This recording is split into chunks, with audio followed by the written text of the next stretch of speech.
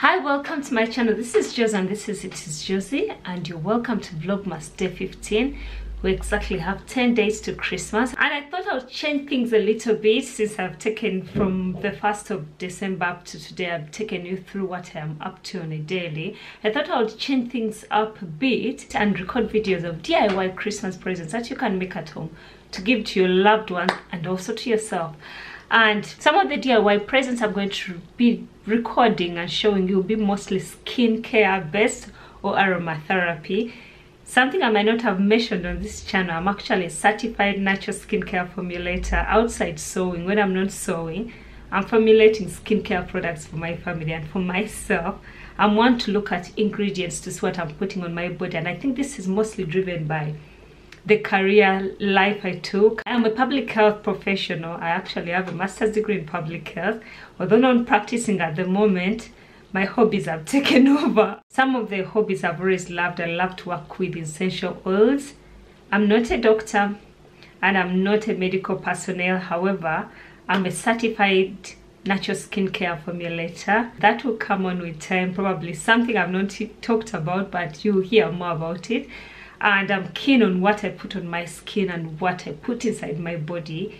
And I'm not here to judge anyone. We make these lifestyle changes for ourselves and what we think works for us. And for today's special gift that we're going to make is going to be a bath salt. And I'm going to show you at the table the ingredients we shall need for the bath salt.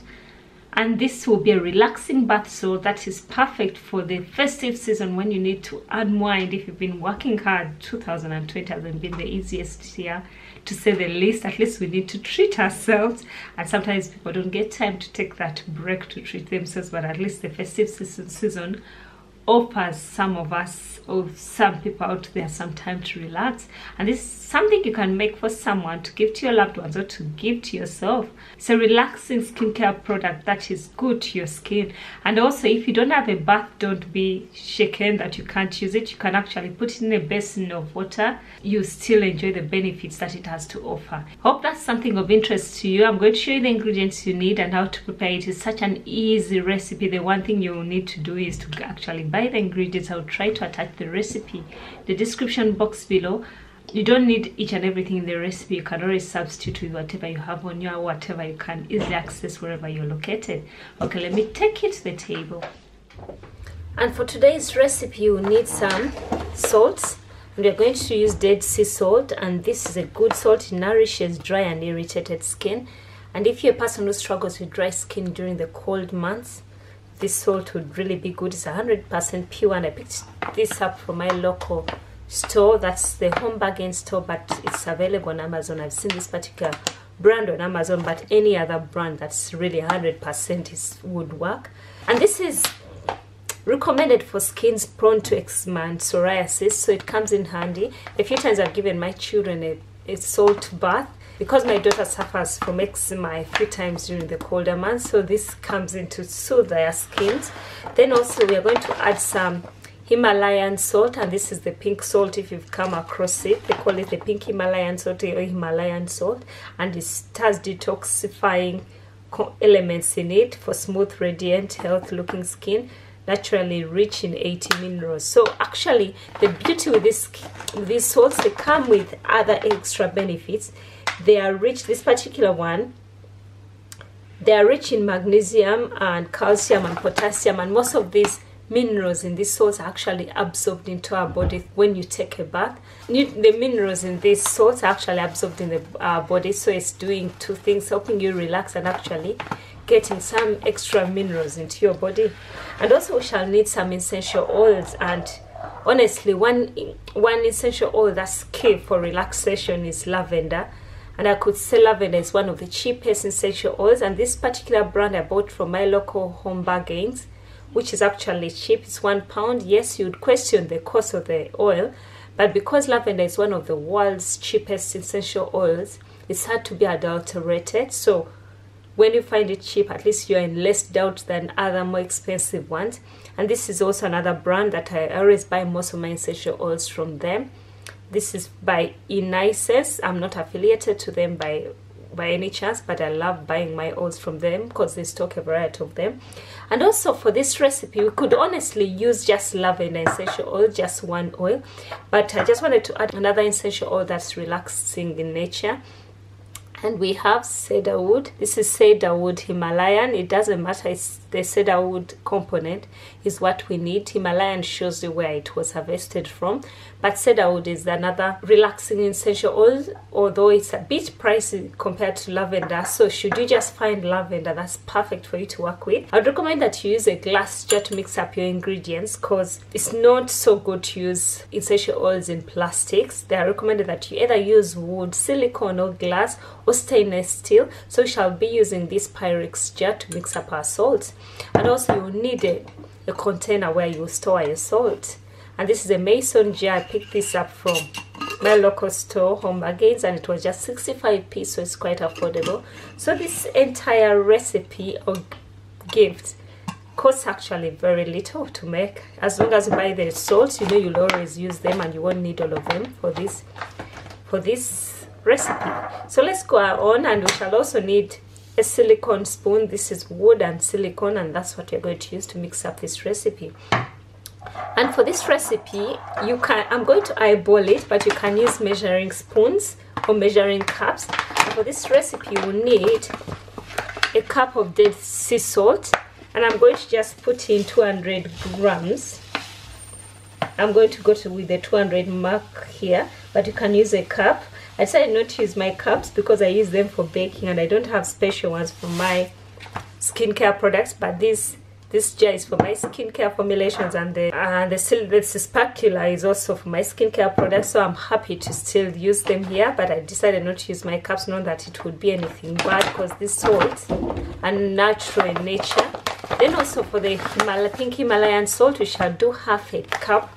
We've gone with a cup of dead sea salt, and then we shall go with half of that with the Himalayan salt. So we shall do, I could say, half a cup of the pink Himalayan salt. So with this, let me get it to 100, making it 300. And if you can tell, this is pink, and actually I like the color it gives off. So with that, it gives you much more to work with. You give it a mix, and I realize that if you don't close it properly, it lumps up a little bit, but it's not something hard to work with. You can still break it up with your ladles. So if you mix them up, actually you'll have that mixture of colors. And we are going to go ahead and use 12 drops of whichever essential oil you choose. Now I could say approximately this could be about 300 grams of salt. So you could go ahead and add our essential oils. So we shall need 8 to 12 drops of essential oils. Lavender essential oil is safe to use with children too, so it's something easy to work with. So we shall go ahead and use lavender. I'm going to use 8 drops of lavender and 4 drops of cedarwood. Let's go on and mix.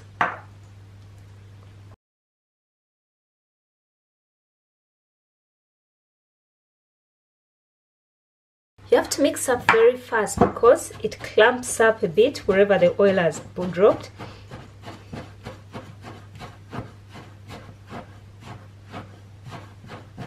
So I'm going to mix them all together, give them a good mix so it blends in.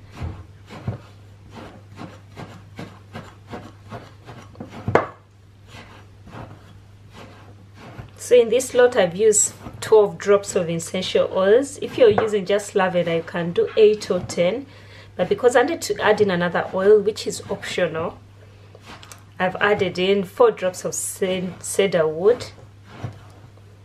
And also one thing we know, that oil does not mix with water. So if you are just going to put the drops of oil in your water, they will just float on the surface.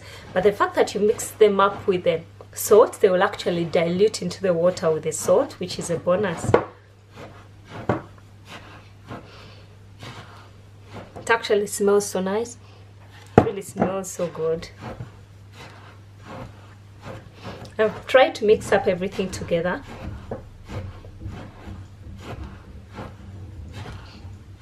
I don't see any more lumps where the oil went.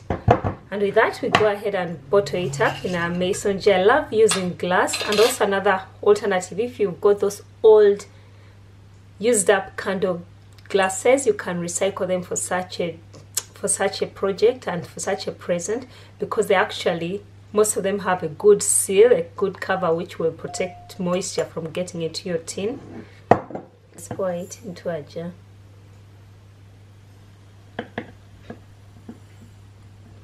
It actually smells so good. And here is our salt all mixed up. It almost made it full. You can decorate this tin, you can get your labels, just add a unique label to this, but you want to make sure that it seals up really well.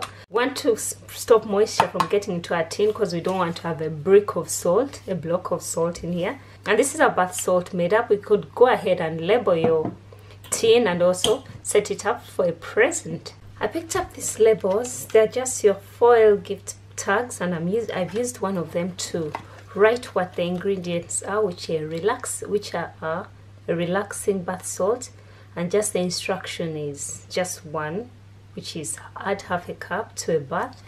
And I added it to a ribbon, which I'm going to attach to our glass jar. Just make it pretty.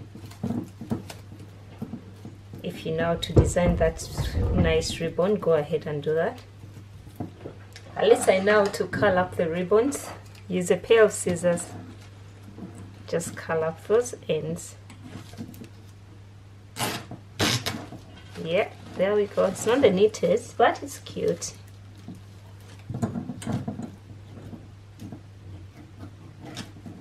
Yep, these are bath salt, and I'm repurposing a basket that had some goodies in the house, and I've just added my foil paper. Can add it into that basket. And I bought some bath and body products. This is a brush, a nail brush that you can add onto this, because once someone has had a bath with the salt, the skin, that's the best time to scrub your feet. And I also have the bath and body pumice sponge. It softens when it gets in contact with water, and I thought this would be added additions to this present. And this makes a gorgeous present that you can give to your children's teachers or to your friends and people in your life. And yeah, this is a gorgeous Christmas present to give to someone. This is an easy present, and once you buy the salts, you don't have to use all of them in one go. You keep others for yourself to use later. Hope you've enjoyed this tutorial of making a relaxing bath salt. Let me know what you think. Is this something you'd want to receive yourself or give to your loved ones? It's one easy to make and quite affordable. I know you'll have to buy a few ingredients, but those ingredients all don't have to be used in one go. You can make more for more people and also one for yourself. Thank you for watching, and that will be it for Vlogmas Day 15.